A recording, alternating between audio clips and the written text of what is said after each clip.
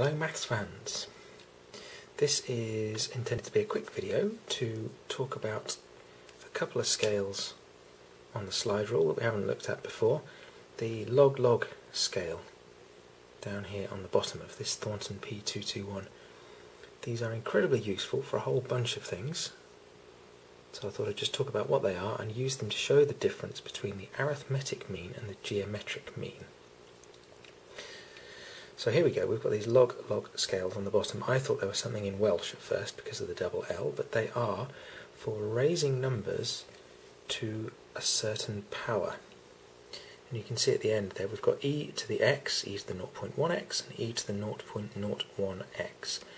And they lap, so the numbers that you can raise run from 1.01 all the way to the end of that scale, 1.10, and then they start again on the other side, 1.11, and so on and so on and so on, all the way up to about 20,000. They also run off the bottom of that scale onto these scales in red at the top, which are e to the minus x. So that's the equivalent of e to the 1 over x. They're a little more complicated to use, which is why they're in red, for danger. Anyway, let's go back to these ones on the bottom here. Now you can use these scales to raise any number there to a power. So for example, let's pick 3. So we find 3 on LL3. We move our cursor there, and we set that against C1. So that's what we're going to raise. Excuse my cursor positioning, I'm doing this looking down over the tripod. Okay, so let's do 3 squared.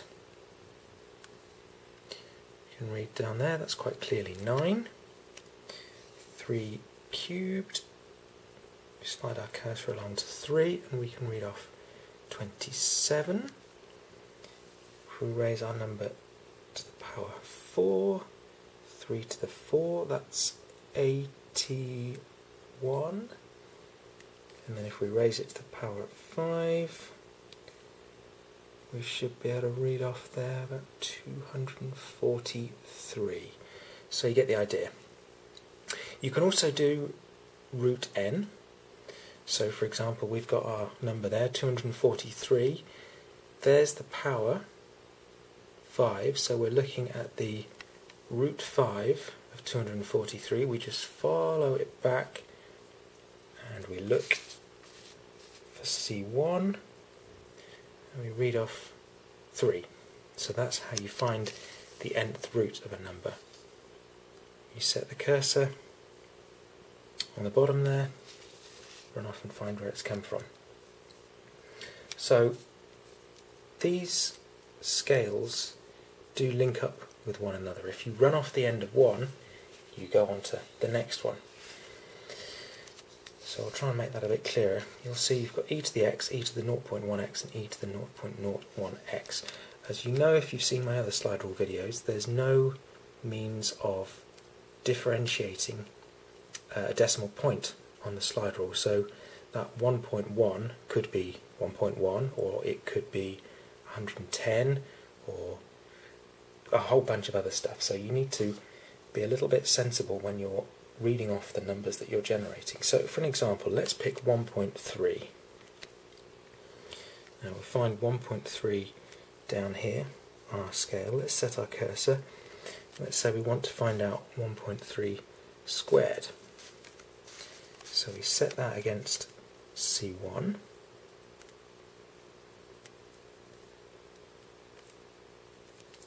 And we read off the value 2.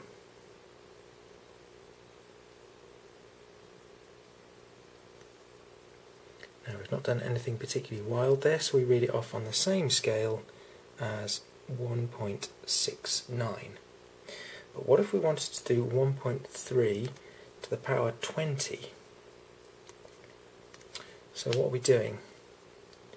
Instead of being on the same scale, we're raising it by a power 10 times what we've got. So we actually jump up onto the next scale. So 1.3 the power of 20, we're actually looking up on the next line at the top there, somewhere in the 190 region. 190.05 actually. What about if we wanted to do 1.3 to the power 0.2? We're actually dropping down by a magnitude of a power of 10 down to that one. So, same cursor line, but dropping down to the scale on the bottom, 1.3 to the power 0.2 is 1.05 something, thereabouts, you see, so you can travel between the scales.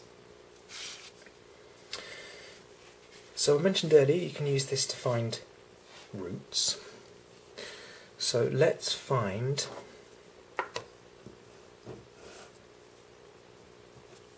root 5, 250. So we find 250, that's around here on the top scale. Root 5, so we find our power on the C scale and line it up with the cursor, that's our destination. Let's find out where that's come from. So we shoot back down to C1. And we haven't done anything crazy to the power, so we're still reading off on that top scale, 3.02.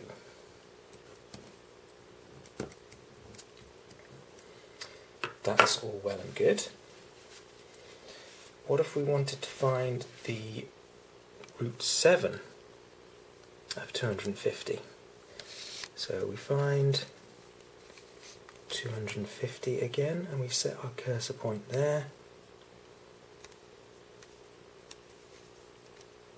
We line up 7 as our power, and then we slide off to find out where, so we're off the end of that scale, so we need to drop down to the scale underneath it. So let's go back to our cursor point at the other end, at the 10,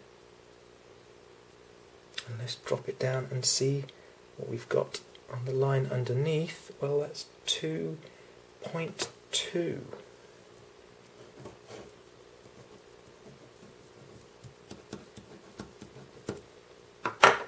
So you see, you can move freely between scales as long as you know what you're doing and you keep track of that decimal point. Likewise, if you're going up, let's look at 1.3 again. Let's find him on that middle line. Let's say we wanted to raise 1.3 to the power of 8.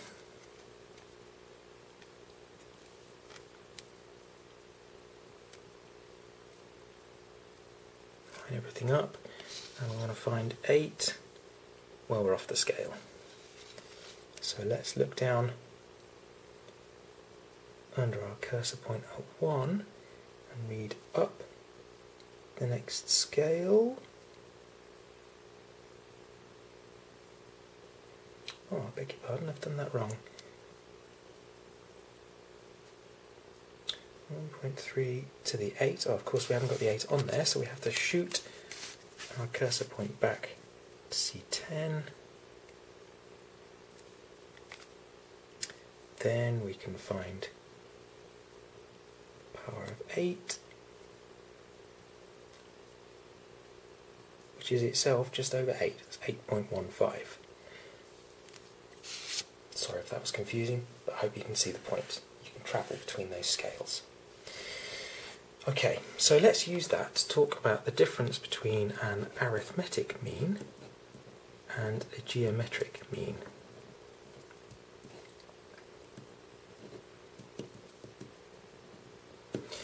The arithmetic mean is the mean that we're all taught in school. That's where you take a bunch of numbers, you add them up, and then you divide by how many numbers you have. So let's get a data set here.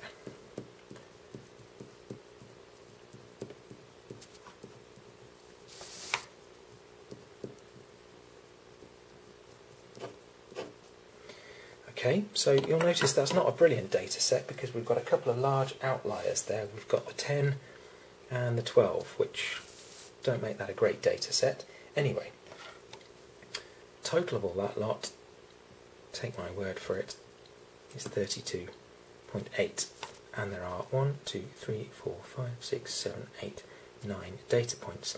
So our arithmetic mean is 32.8 divided by 9, which is, using the good old C and D scales, 32.8 divided by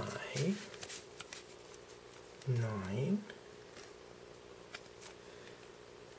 Follow that cursor point.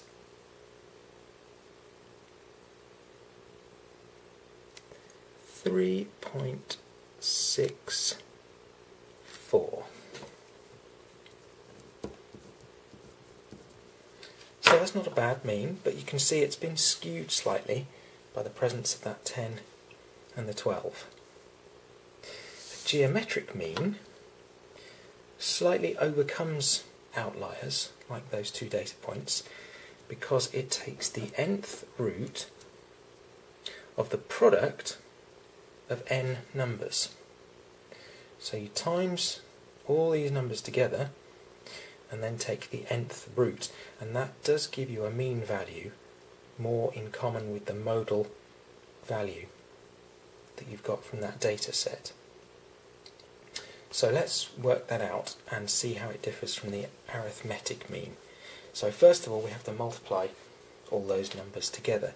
Now, if you've watched my previous video, you'll know that it's sometimes difficult to keep track of the decimal point on slide rules. You have to kind of know how big the number is that you're generating and work out the decimal point accordingly. And there is a way of doing that. You look at the size of the numbers that you're multiplying and you give them a value. So any number with one figure before the decimal point is a number having a value of 1. These numbers down here, because they have two figures before the decimal point, have a value of 2. And you add up the size of the number you expect to have as your product. So we've got 1, 2, 3, 4, 5, 6, 7, 8, 9, 10, 11. So we're expecting an 11-digit number from our multiplication. However, every time the slide rule extends to the right, we multiply 1 from our expected size. So I'll do this very quickly because I've already explained it in another video, and hopefully we'll get a correct answer. So we've started off with the cursor point at 1.5 and we're going to multiply that by 1.3. Now straight away the slide has extended out to the side, so I'll make a note of that.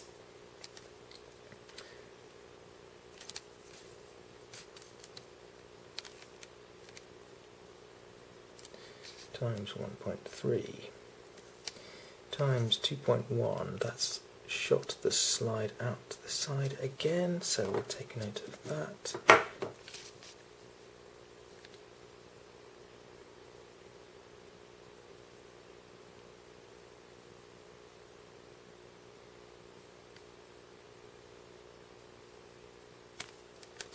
Times 1.4, that has gone out to the side again. Oops.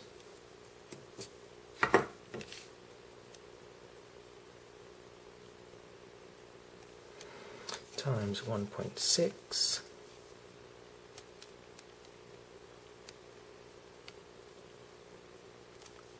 Again, that's gone out to the side. Times 1.4, we're running out of space, so we'll do that. So that's not sticking out to the side.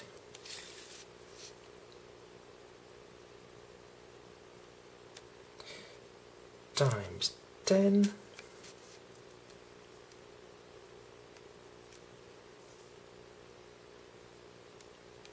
That is sticking out to the side. Times 1.5. Again, that's out to the side. Times 1.2. and that's out to the side again. And we read off our value of 2, 3, 1,